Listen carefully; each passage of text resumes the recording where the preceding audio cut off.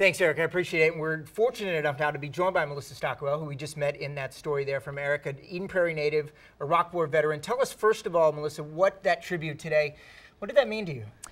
You know, I went to high school in Eden Prairie, so I consider it my hometown. So being able to come back on Memorial Day and be part of the Eden Prairie Veterans Memorial and just kind of tell my story and just to say thank you to those other veterans that are from Eden Prairie, it was pretty incredible. It meant a lot. And tell me a little bit, if you would, about your story. You're an Iraq War vet. What happened?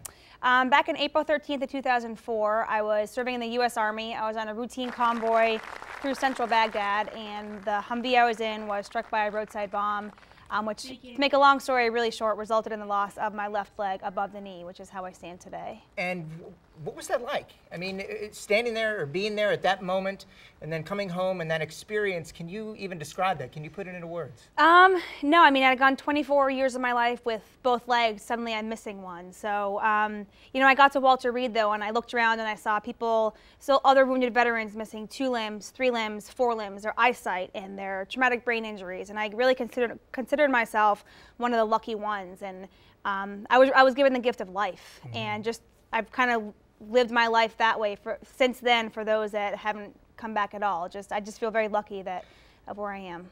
And do you feel, and obviously today on Memorial Day, mm-hmm. everybody saying thanks for those who serve, rightfully so. Do you find in any way that there is a disconnect between those who serve and the families of those who serve and the American public, many of whom aren't connected in any way with what's happening abroad?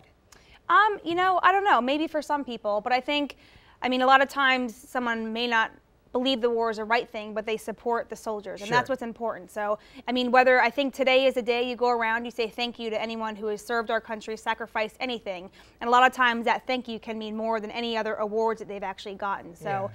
Whether they've served or not, I think just really appreciating the soldiers and thanking them, especially today, is just what means a lot. Tell us a little bit about what you're doing. You're a Para-olympian, you're a motivational speaker, website. Tell us a little bit about what's going on with you these days. Yeah, so I currently live in Chicago. I work for a prosthetic company that fits other amputees with artificial limbs. Along with that, picture of you there. All right. I do other athletics as well. I train for triathlons. I was a 2010 para-triathlon world champion, so trying to keep that title this year. So busy training. I'm helping out with nonprofit organizations, the Wounded Warrior Project.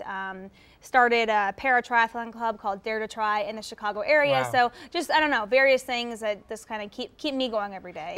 Where can people find you on the internet if they want to get involved? What's your website? I do have a website. It's www.melissastockwell.com. The organizations I am involved with and who have kind of helped me out along the way are also listed on there that they can find more out at. I want to ask you one more question before you go. And first of all, thank you so much for being here. There's probably a lot of people watching, listening to us speak and think, boy, I want to do more. What can people do? How can people help families and those who are involved in combat to just say thanks? You know, to say thanks, there's organizations out there such as the Wounded Warrior Project. You go to their website, there's a list of programs, there's a list of resources, there's ways to help financially, and you can just see the positive impact that they make in the soldiers returning. So just to kind of help financially or volunteer at a program or really just say thank you. Put that yellow ribbon on the back of your car that just says support our troops. That's where do you get your inspiration?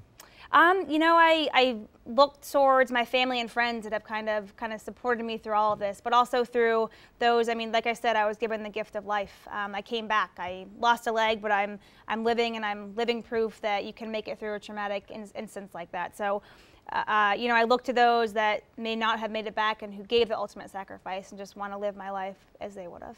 Melissa Stockwell, thank you so much for joining us. Thank and of you. course, thank you for your service. Thank you. We really appreciate you being here. Thank you very much. Thank you so much. Well, coming up, it is...